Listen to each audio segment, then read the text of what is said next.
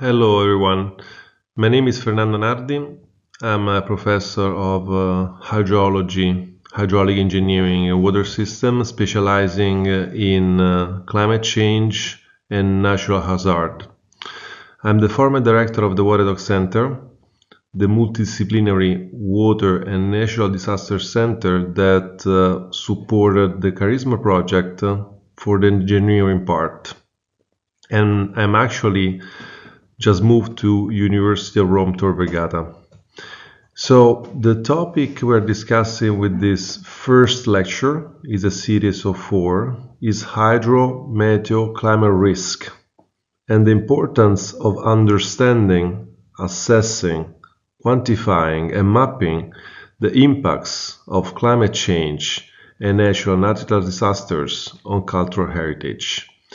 So we try to bring with this series of lecture an engineering perspective on the importance of the profile of the risk manager as related to the engineering content, knowledge and methods we have for mitigating the devastating impacts of natural disasters.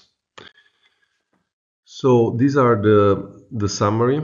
This is the first lecture on climate risk.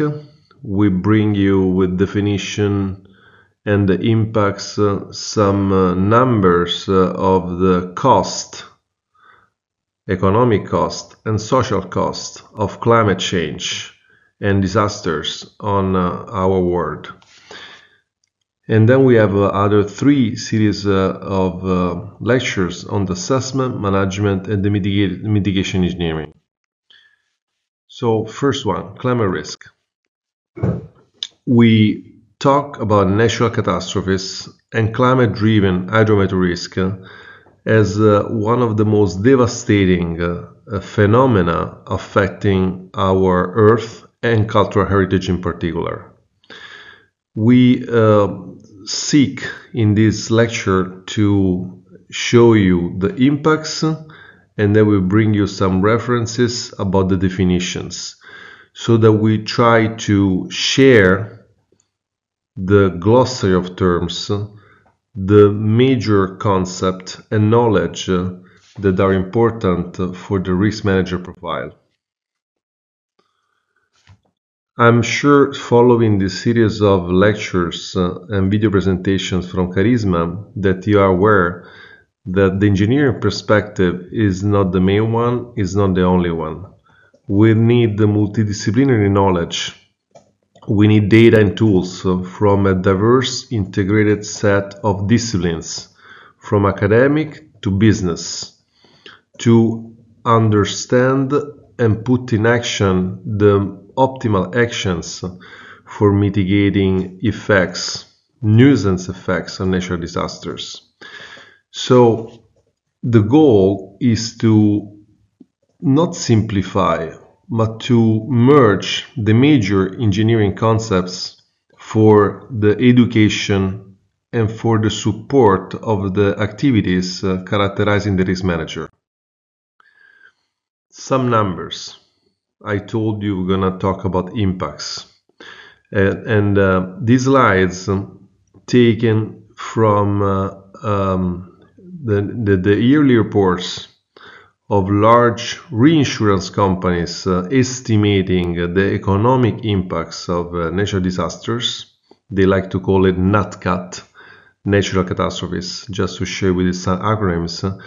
We see from this plot that floods, storms, earthquakes are the major sources of impacts on our world.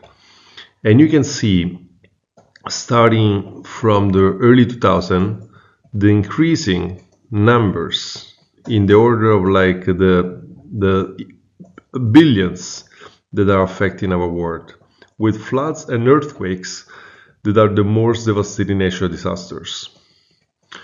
And as you see from the text in the slide, what we like to call the geography of climate impacts is not only result of the biophysical dynamics, the natural dynamics that characterize the processes impacting our Earth, like the water systems that after intense rainfall provide inundation impacts on our Earth, or the tectonic movements and the earthquake on other biophysical processes.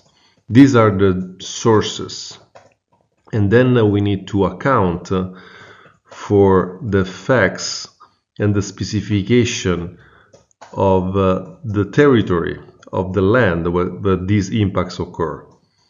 So when we talk about impacts, we need to account for the biophysical phenomena and also for the social, economic, and cultural factors. Because the same biophysical dynamics may have a completely different effect depending on the geography, on the socioeconomic and cultural specification of the region, of the country where the phenomena occur. So, just give you numbers.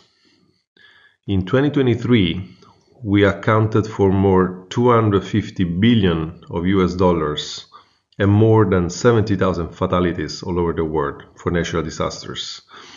Earthquakes in Turkey and Syria, earthquakes are usually the most impacting factors for losses of life and also damages to property, and also considering the devastating effects also of the post-event conditions are usually the most impacting humanitarian disasters.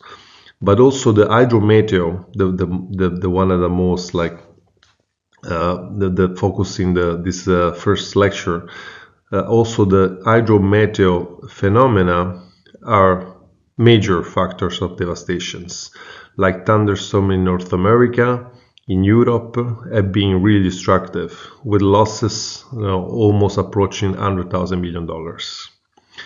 And also I'd like to mention the fact, and this was really in the news in 2023, the increased average temperatures, the increased number of heat waves, the fact that temperature, climate change driven phenomena are increasing, and droughts, lack of water, and increased temperature are really a major factors of human losses. People die because of heat waves, and most importantly also impacts on our food production systems, on our agriculture. Unexpected and peak temperatures are really governing increasing issues on the management of our food resources, the food we eat,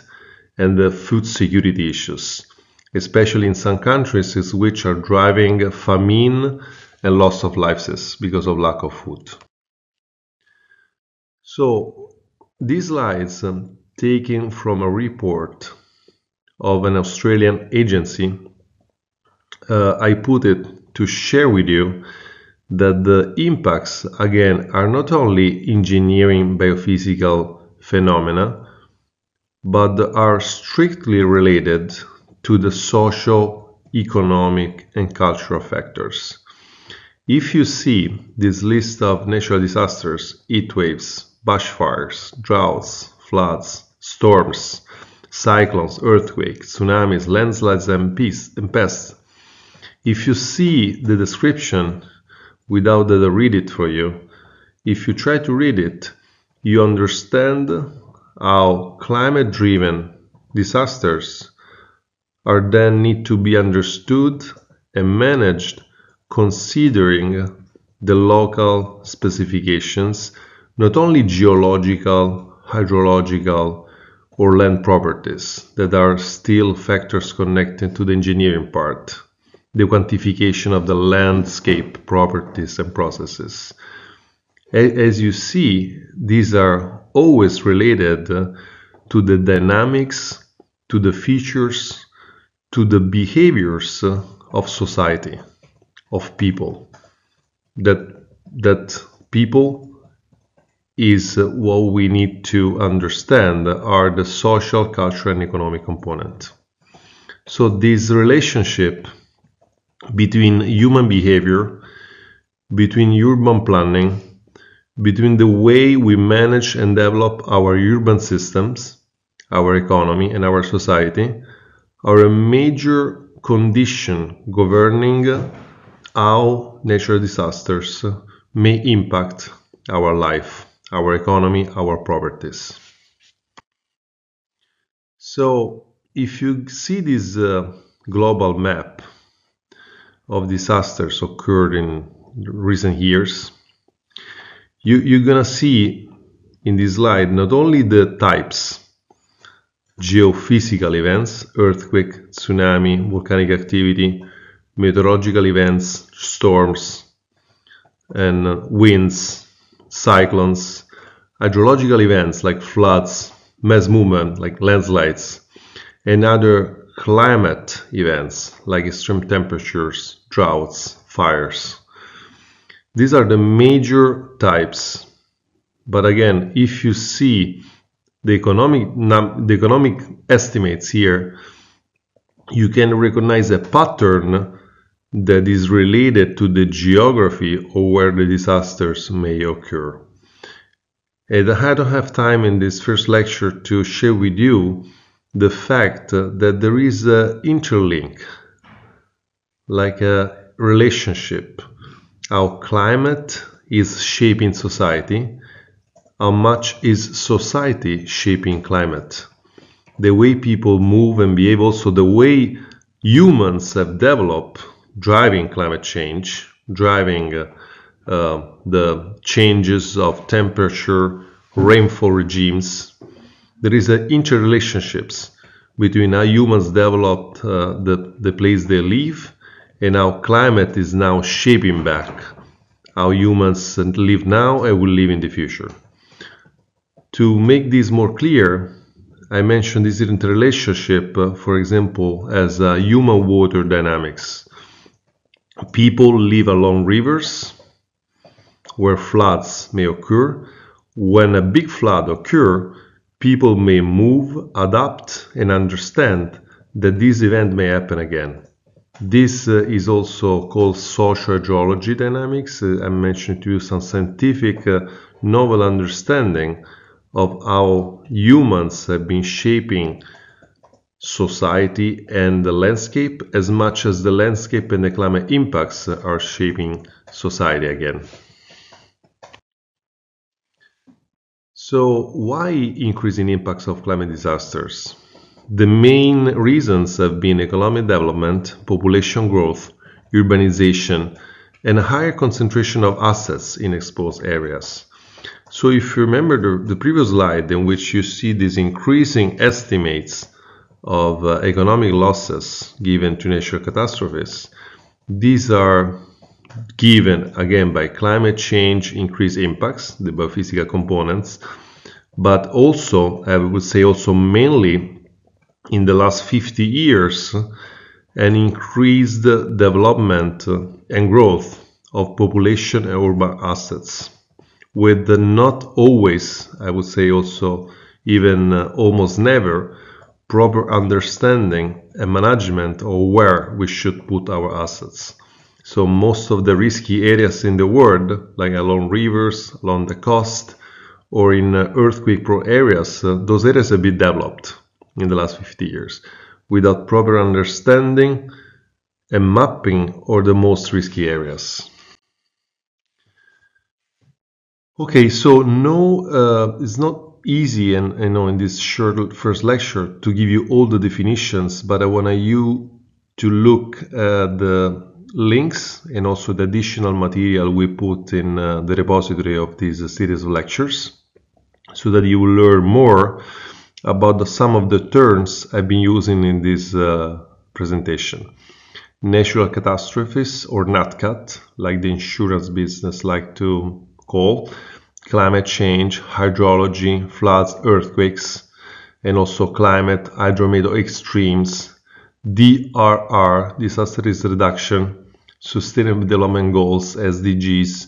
You can find in the link in this slide, in this presentation, all the sources and definitions and terms is good you learn for becoming a risk manager. Thank you.